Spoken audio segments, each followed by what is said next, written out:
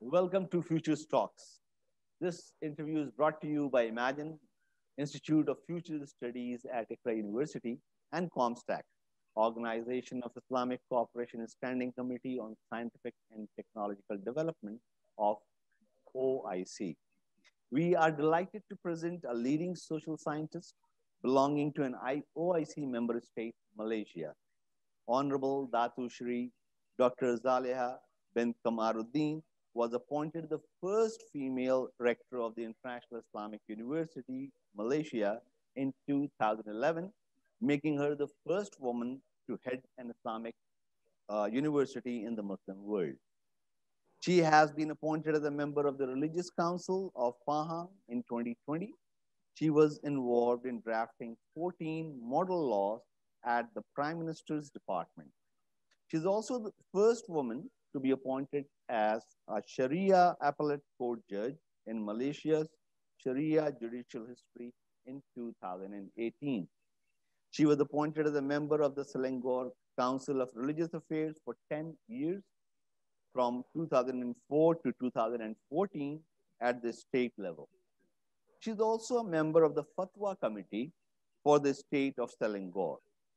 She is the Deputy Chair for the Board of Governors of University College Yayasan Pahang and also chairs the Yayasan Tabung Tuangka Chancellor of UCYP. She was a member of the Technical Committee on Sharia and Civil Laws between 2005 and 2018 at the federal level. She was a member of the Department of Islamic Religious Affairs. She has represented the OIC Women Consultative Council in a high-level panel discussion at the 63rd Commission on the Status of Women in New York in March 2019. Professor Zaleha has been actively involved in UN Habitat training workshops all over the world as a consultant trainer who believes in research-based contributions to women's issues. Professor Zaleha has served as the chief editor of IIUM Law Journal and Tafhim of IKIM. She is also a member of international advisory boards of several internationally refereed journals of Pakistan, Bosnia, Brunei, Darussalam, and Turkey. Thank you so much, Professor Dato Sri Dr. Zaleha Kamaruddin, for joining us today from Malaysia in Future Talks. Thank you, Prof. Sham, for having me this evening. Professor Zaleha, the first thing we would like to know is about your personal journey. What was your life like growing up in Malaysia? Where did you go to school? Where did you go for your higher education? Your personal journey, if you could tell us about that, we will really appreciate it. Thank you, Prof. Sham. This is a very personal question. I was born and bred in Malaysia, all over Malaysia. Life was, I would say, encouraging towards education, where I spent most of my time in the library of my secondary school, because that's the only place for me to wait while waiting for transportation to take me home. So from there, almost like books are the gates for life beyond Malaysia, where I try to read as much as I can.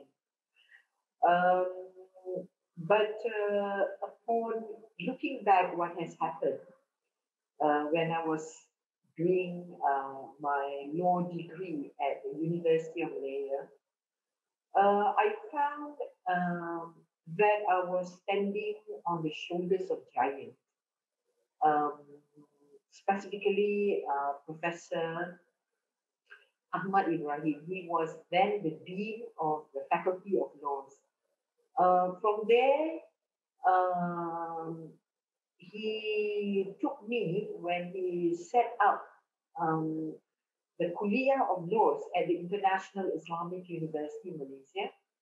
and um, and and and the journey into this academic world starts from there. Although he wanted me to do my chain ring, I did for 10 months, go to the bar, um, and then I went to do my advanced diploma in Sharia law and practice.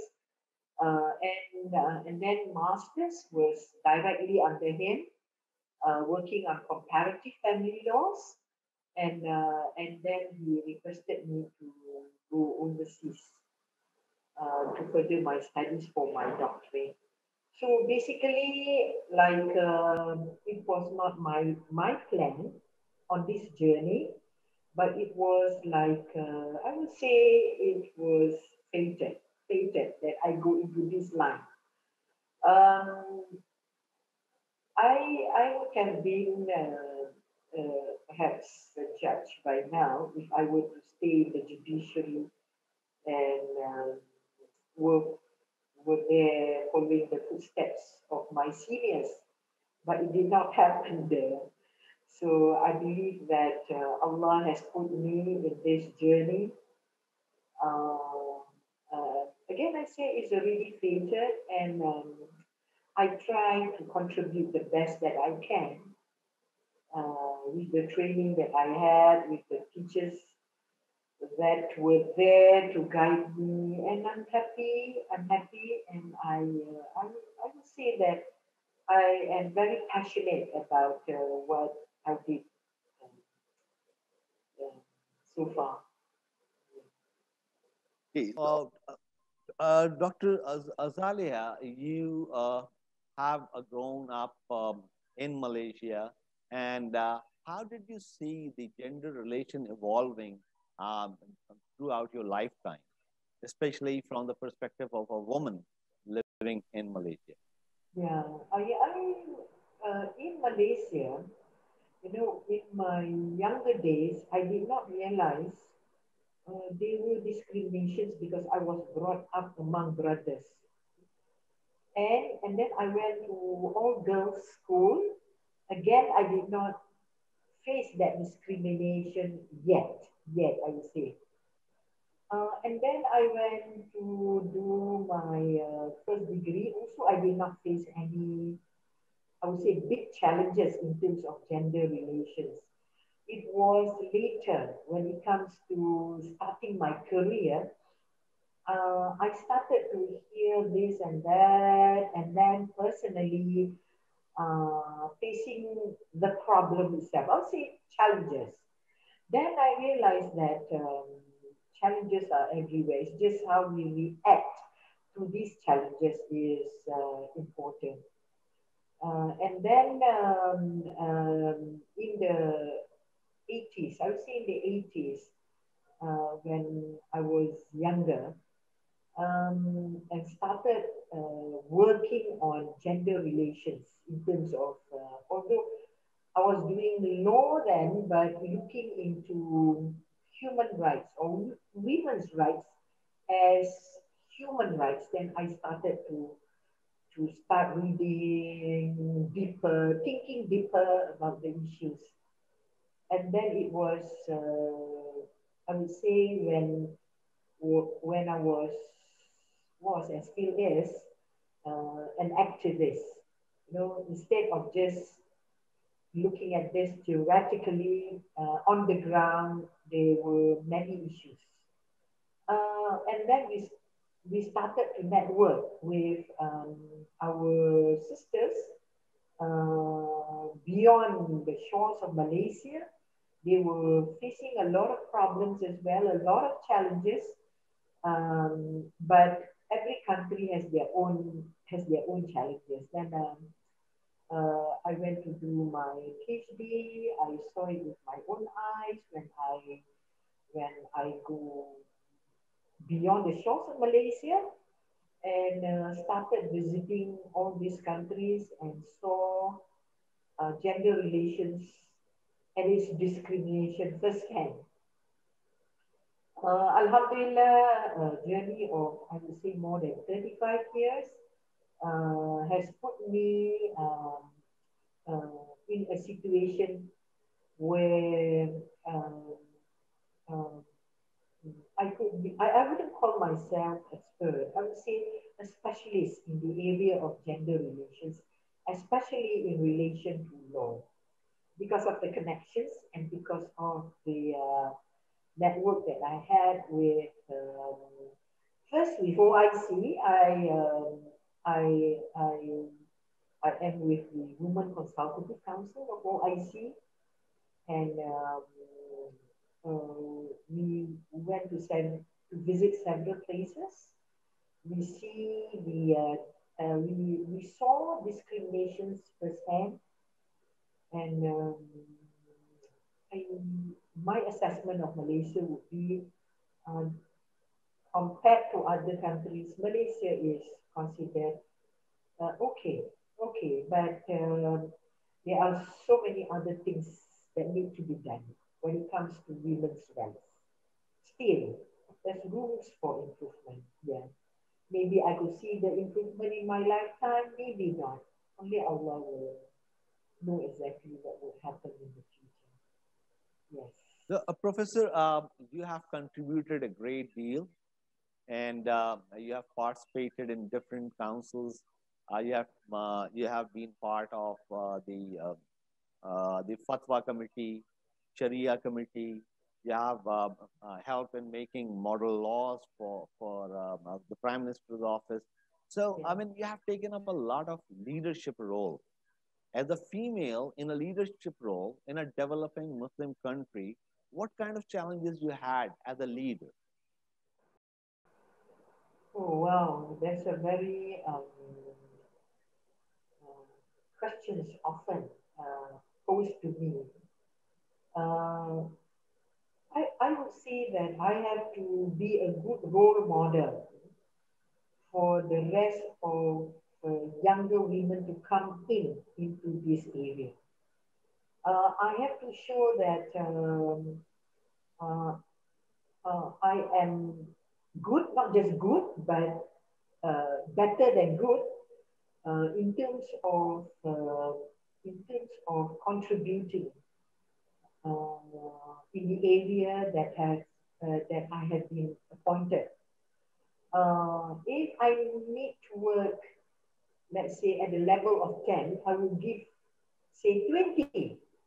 I will put in more hours, do more homework, do more research to contribute to that particular area. For example, I'm just giving an example, like there will be a lot of readings, a lot of readings.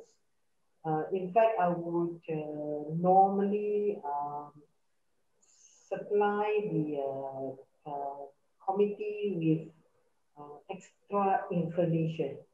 So it's always like uh, looking into Google Scholar, looking into the latest research of this, um, this and that. And I have, Alhamdulillah, a group of network to supply me with all the information. I just need to, ring them up and say, yes, can I have this information? Can I have that information? So I would say that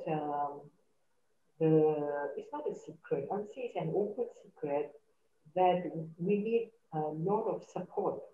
We have to create a support group to have all this extra information. In all the technical committees that I'm in, um, I, I I would say that I give my not just full commitment, plus commitment, not just to be there to warm the seat, just to be quiet, but to supply them with the latest information, and not just information, but things that we could do. And Alhamdulillah, Allah has guided me.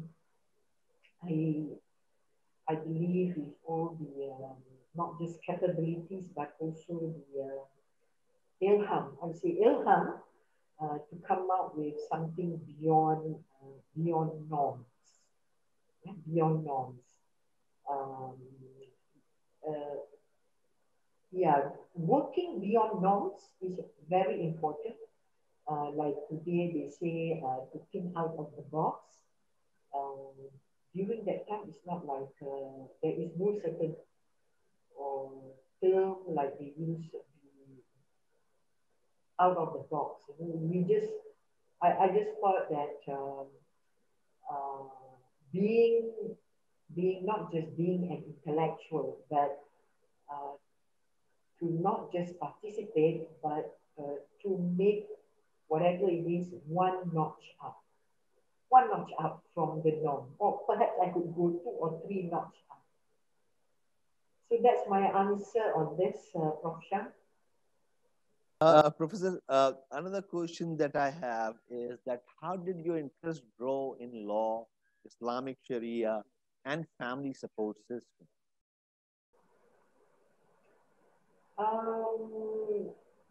Again, I would have to go back to my younger days.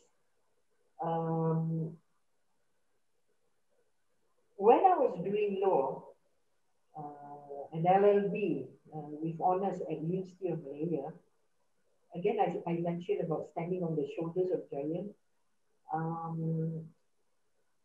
My dean has created a curriculum that offered at the same time several subjects under the Sharia. I realized as a Muslim, I should not just study civil laws, but also study Islamic law at the same time. And alhamdulillah, I realized that my passion on doing, I would say, these are considered subjects, optional subjects to be taken. And I feel the tendency of taking those subjects besides the basic subjects that I need to do, and I feel that because of my interest, reading these subjects beyond what has been given by the lecturers has propelled me further, and I have gone beyond reading um, to the point of like non-stopping. It's like passion, non-stop working, writing, reading. And then I went to see my teachers and told them I have great interest in this area. And then from there, when Professor Ahmad Ibrahim Gadin left University Malaysia to set up a law school, he has basically integrated civil laws and Islamic law. So he invited me to join the International Islamic University, and I became the first batch of students. We started off 10 students, so at the end of the day, it became only 2. Working on, at that time, Masters in Comparative Laws. I would say that it is, quote unquote, I would say difficult for me because of my interest. And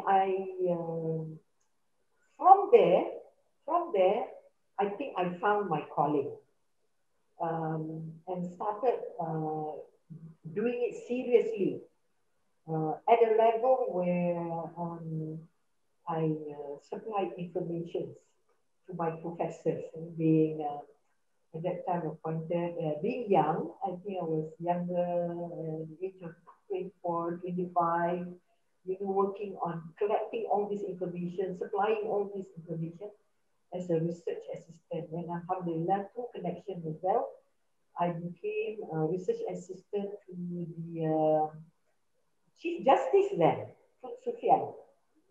And alhamdulillah, I gained a lot of exposure working with him for a year before he passed away.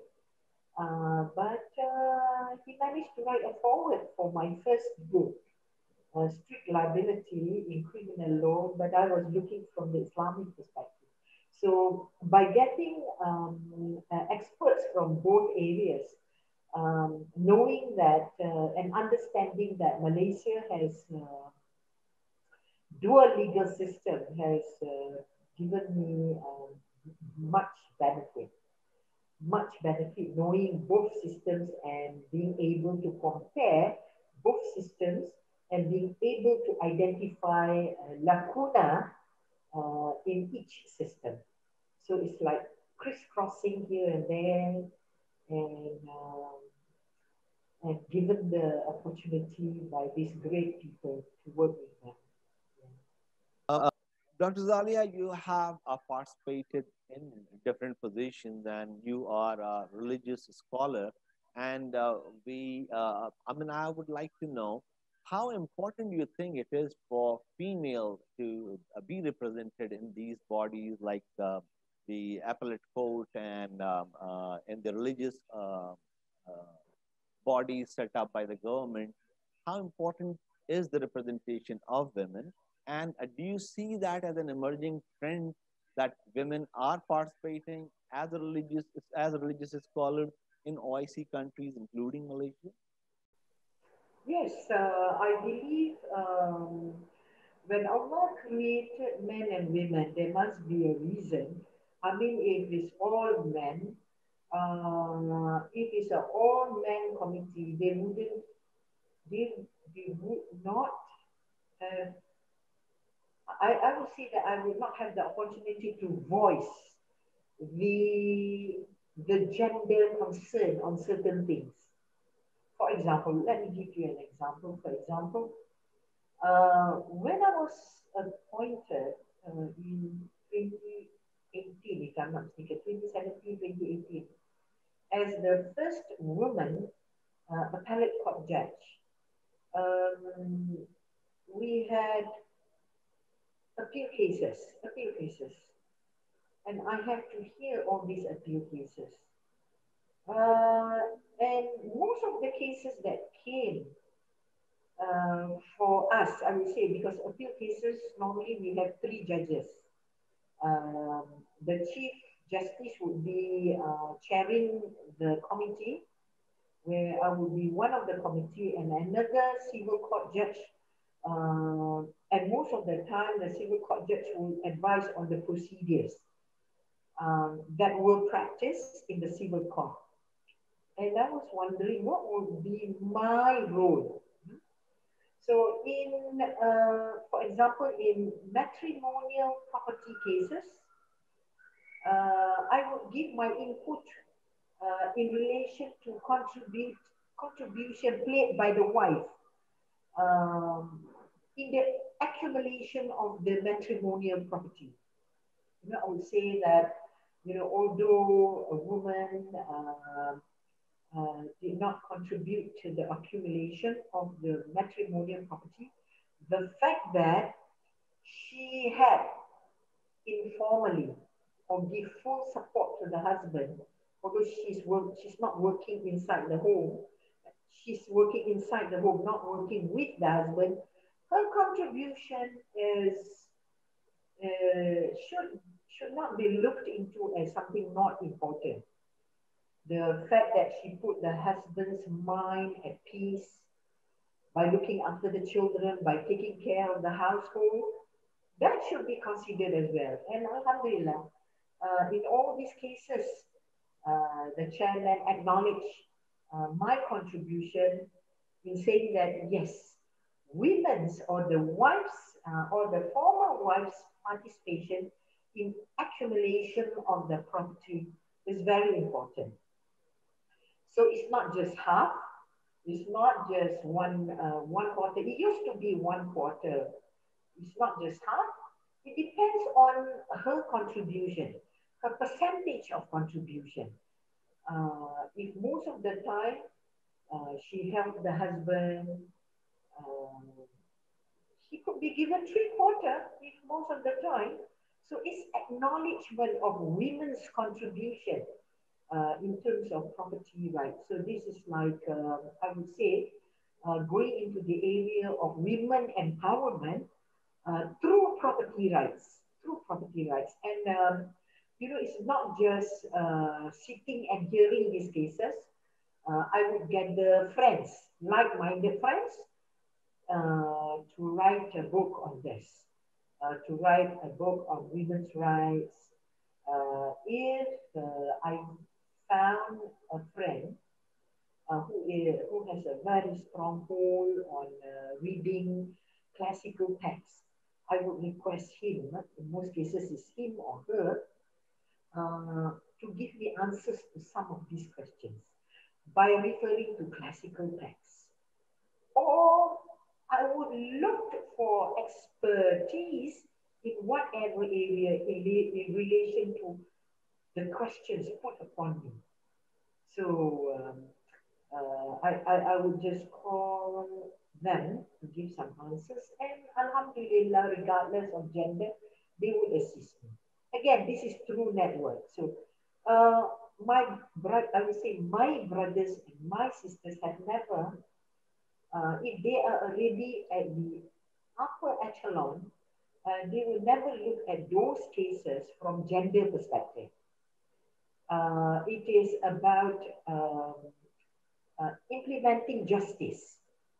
But at the lower level, to go in is difficult. But once you are there, once they acknowledge your professionalism, it is not difficult anymore.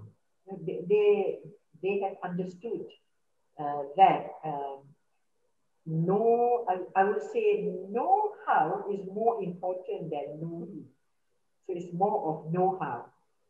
So that's the part I built to gain their trust on areas that I have developed. It doesn't come easy. I have been there for, I would say, nearly 35 years now, Prof. 35 years working on this.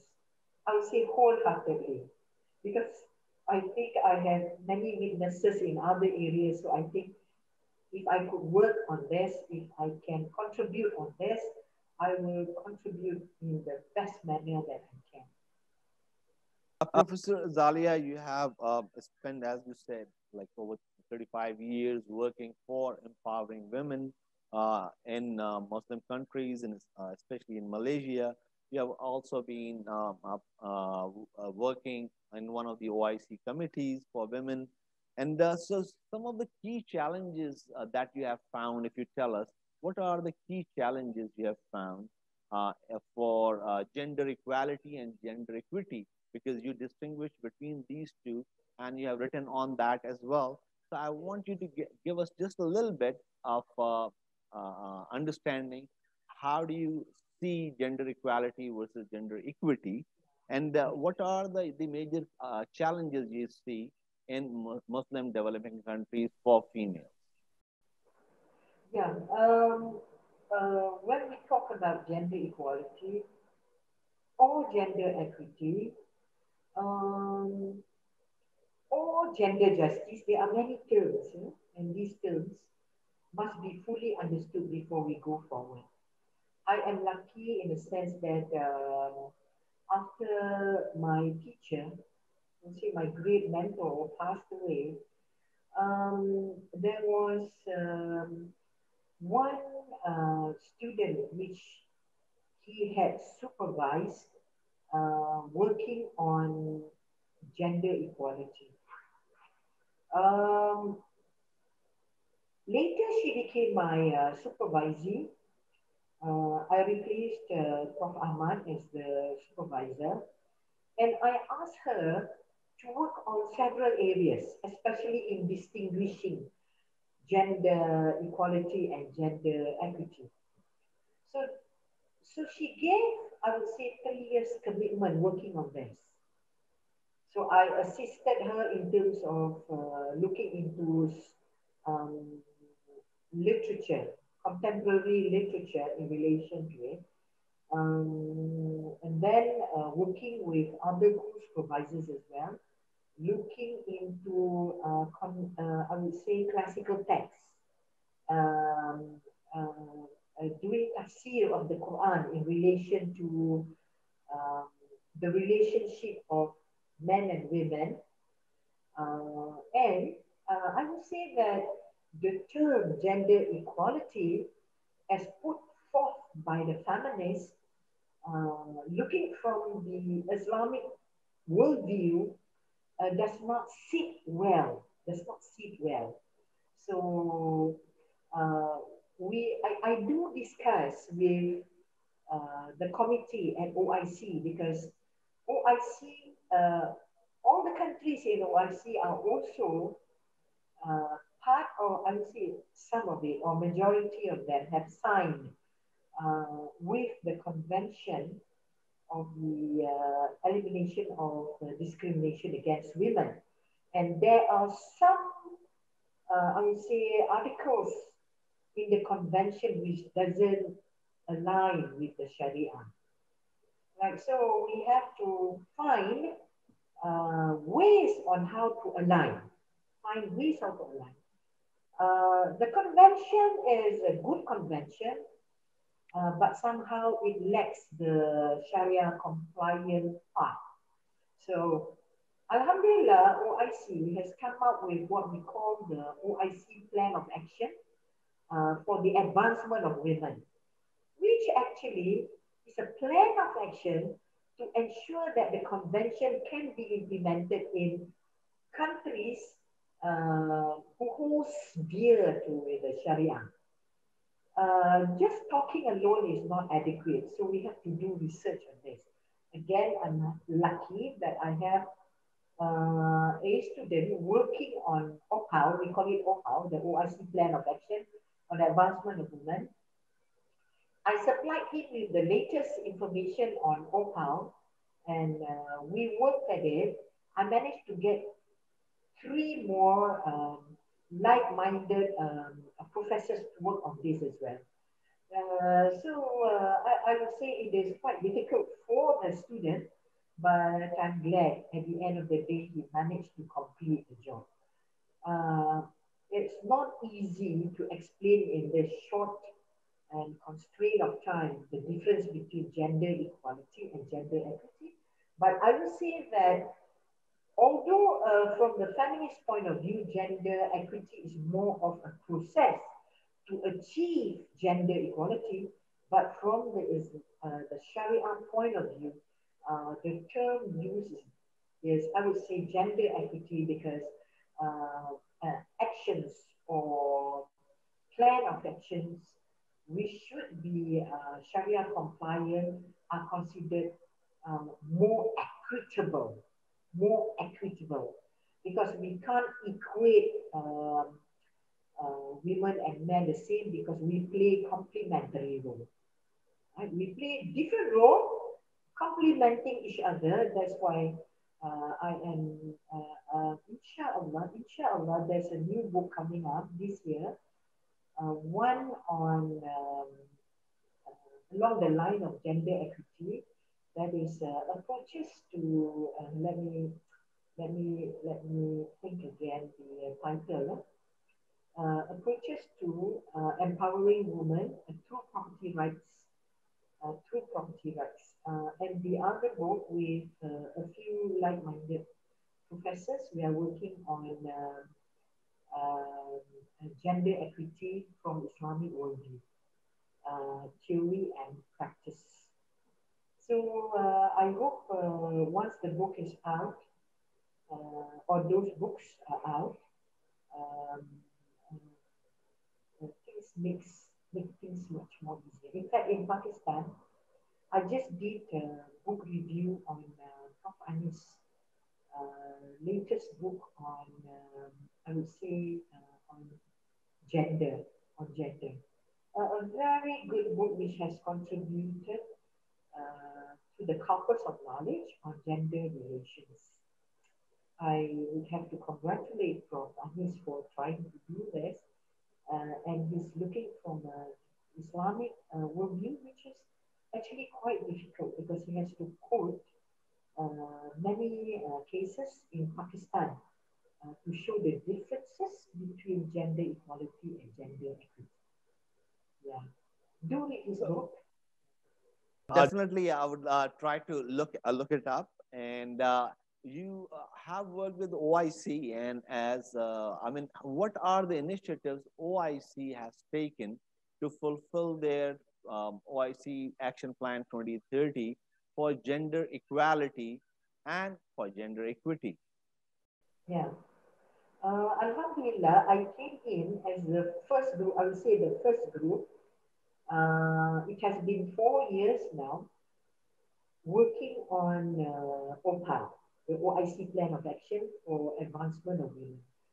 So we started from scratch, looking at the documents, identifying the loopholes of the documents, trying to find ways to market the documents to Muslim countries and to find ways for the documents to be accepted and implemented in Muslim countries, or we say OIC countries. And then now, not just understanding the theories of gender equality and gender equity, differentiating it with documents from United Nations. Not only that, we try to see the most effective way how it can be implemented. So now we have come to a stage where the committee are looking into measuring performance of Muslim countries. If they have implemented OPAL, we have to measure the implementation to see how far each country has gone into the implementation. So measuring is not an easy task, and we have proposed a few initiatives. I would say short term, medium term, and long term to make sure within the next 5 years, we could see the seeds that had been planted, I would say 4 or 5 years ago, will bear fruits. So we hope to see that during our lifetime. With this measurement, we have taken, I would say, OPAL one notch up. And we have to rely on experts to come out with how to measure this plan of action. And then we have to measure not just the plan, but also impact of the plan. Yes. So the Action Plan 2030 is there, and now just for a whole year, we have been struck by COVID-19 pandemic, and it has halted life all around the world, and it has also created economic recession, and due to that, the poverty levels are expected to go up, and that will also impact all those initiatives that were taken for women advancement. So how do you see the emerging trends? What do you expect? Do you expect that 2030 Action Plan 2030 will still be realized in terms of gender advancement of women in Muslim countries? If I'm not mistaken, last December, we had a conference. Initially, before the conference, there was this OIC meeting with the ministers of foreign affairs on issues which are very relevant to Muslim countries. And then we had on the second day, international conference on COVID-19 and the impact of COVID-19 on women and relevant issues in relation to COVID-19. In that conference, I remember we did discuss about the challenges. For example, in our discussion, we realized that it is a general, it's not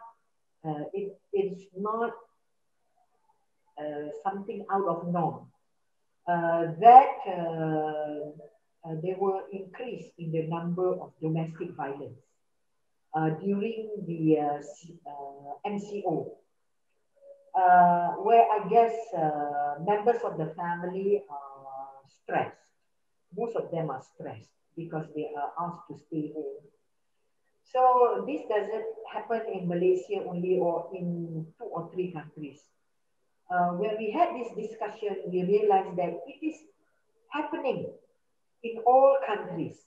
And we discussed as well ways on how to curb the abuse of women during COVID. So these are one of the examples of the challenges that women face during COVID-19. And then we realize as well, is this not domestic violence? There are also cases of high percentage of those who were late from work, right? Economic meltdown and other factors has caused a lot of stress to the family members. So we were looking at the family as the basic unit of the society. So we have to ensure that the family is strengthened during COVID-19. We have a lot of challenges without COVID. So COVID-19 has added up the pressures of the family, not just individual, as a unit of the family, as a unit of the family as a unit of the society. So we were trying to find ways on how government, because OIC is a government-related institution. So we had to discuss through that avenue to see how government could strengthen the family so that these factors can be looked into to find ways and means, effective ways and means to solve, or if they can't solve the problem, at least to cushion the fall of the family in that sense. We had as well, I think 2 years ago when I was doing my sabbatical, Alhamdulillah was doing a project with OIC on how to strengthen the family.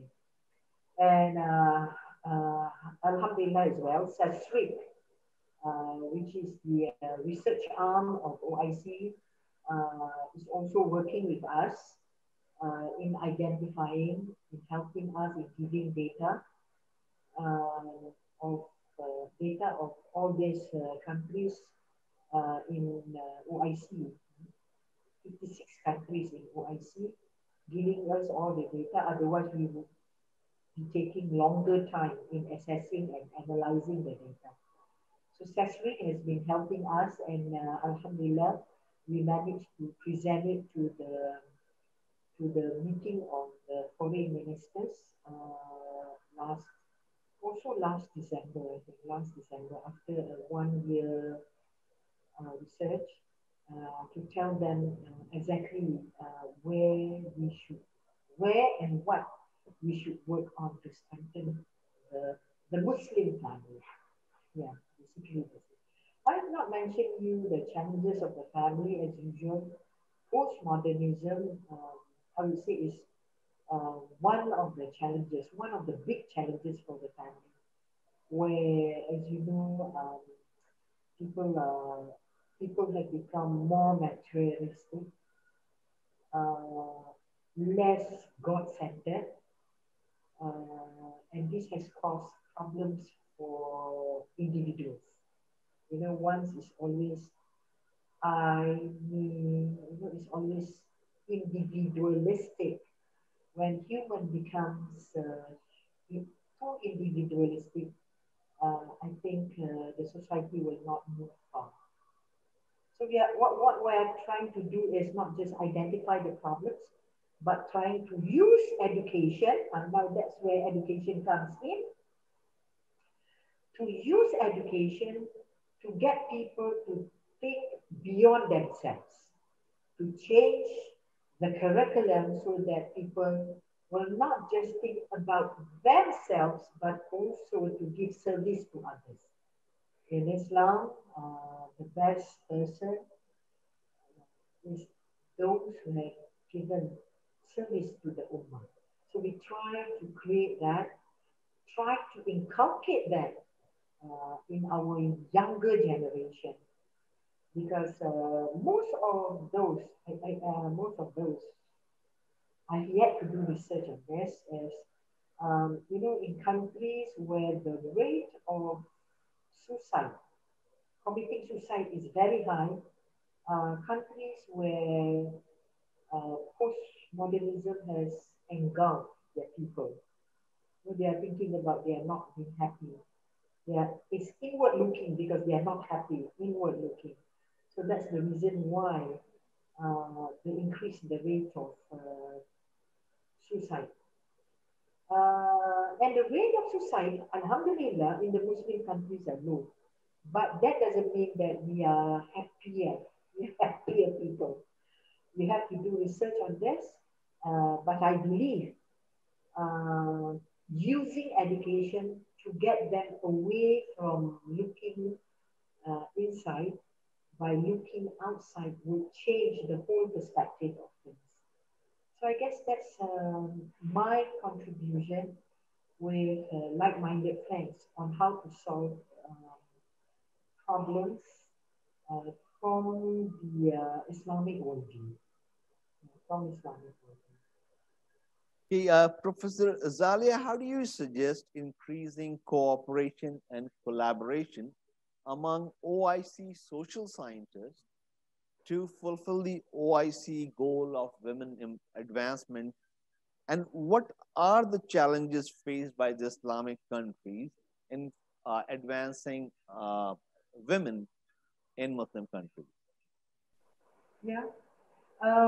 As I've mentioned just now, the importance of network, right? With the OIC countries coming together, though it is formal because these are government links,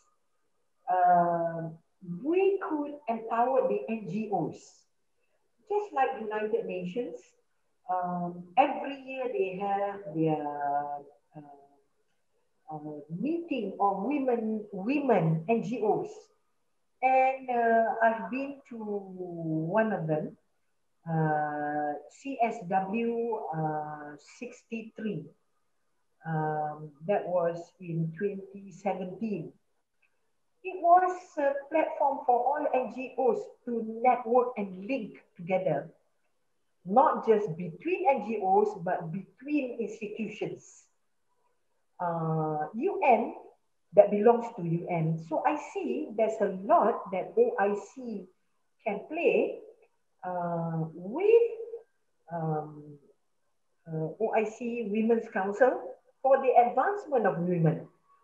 We should rope in NGOs in all these 56 or 57 countries in I would say first we start off with dialogue, having dialogue with them, trying to understand them, trying to understand the challenges that they face, because these are the activists that works on the ground, that understand the problems on the ground.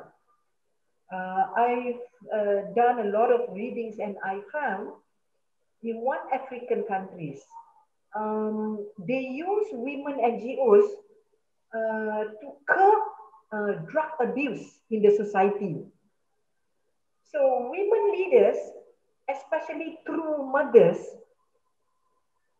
could play better role than government in identifying whether their children are involved in drugs or not, and reporting to the relevant entities in relation to curbing drug abuse. So we could empower women to solve social problems. Because as mothers, I'll say from the Islamic perspective, mothers are the first madrasah for their children. So if we empower the women to be good mothers and educated mothers, the government would have lesser job. You know, like now their hands are full. It's like left, right, center trying to solve social problems. Let the mothers, empower the mothers to do this at the family level, right? So that the father will not have a lot of headaches, you know, when he goes to work. He would not like think about, let's say, his children being involved in all these social ills. So I would say again, the challenges is putting trust on NGOs, trust, sharing the trust on solving social ills with the NGOs, because these people are volunteering. Are volunteering. You don't have to pay them. Just create a good social network for them, and them being working out of their own comfort zone. They will do it. I believe. I have worked with them. I will say the good ones, and the passionate ones will be with the government. Will be with the government. Uh, Trust them. They will do their job well. Professor Zaleha, we would love to hear your feedback on what should be the role of Imagine Institute of Future Studies at Iqra University. What are your suggestions? We would love to hear your perspective on that. This is I would say very difficult, but yet difficult to do, but but it is doable. It's doable. First, I have to congratulate Imagine for taking the initiative in identifying social scientists, so that we could network. To me, it's network. There are like-minded people all over OIC countries that would want to uh, participate in, in building a good society. Um, it is a good platform to get us all on board by identifying our expertise. Though some of us are academics, but there are academics and activists roll into one, trying to understand what is happening on the ground, that we could identify through Imagine uh, how, most of all is how to solve the problem. Research based how. This is happening in, I think, in United Nations as well. But I'm not quite sure whether there are entities that are doing this at university level. At university level. Because most of the time at university level is always academic. Imagine could play a one notch up role. It could be 2 or 3 notch up role by getting academics on board, and Imagine could identify issues, prioritize issues, give it a short-term, medium-term, and long-term goal to achieve something, to see that if we want to solve problems, we could motivate ourselves on low-hanging fruits first. Each of us would have our ways on doing things due to our various disciplines. And when we put people of inter and intra discipline together, Imagine can play the role of like telling us exactly which area you want to prioritize for that year or for the next 2 years or for the next 5 years, and we will just follow suit. I know of a few universities getting together to solve social problems. For example, I think 10, no, that was like 15 years ago when I was doing my sabbatical.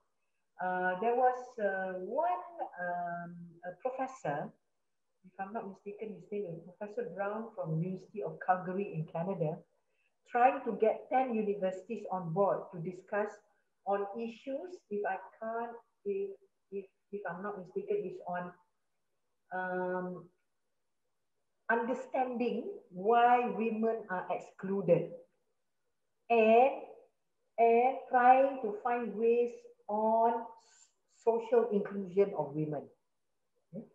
Understanding exclusion, promoting inclusion.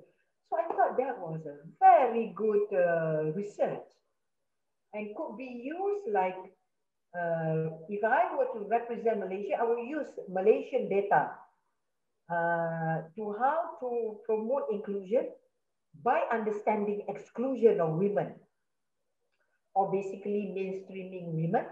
Unfortunately, the research did not